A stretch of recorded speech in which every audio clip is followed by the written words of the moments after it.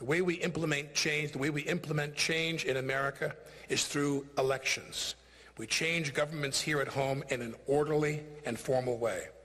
And in that orderly and formal way and lawful way, we need to overthrow the government of the United States under Donald Trump. There is a small cadre of people currently in power who are hell-bent on continuing a malicious immigration policy that has set this country up for charges of human rights violations by the global community.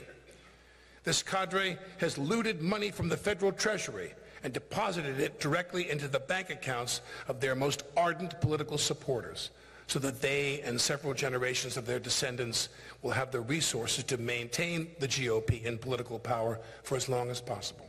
They view and treat women as human beings that are not entitled to the same constitutional protections that men are. They are sons.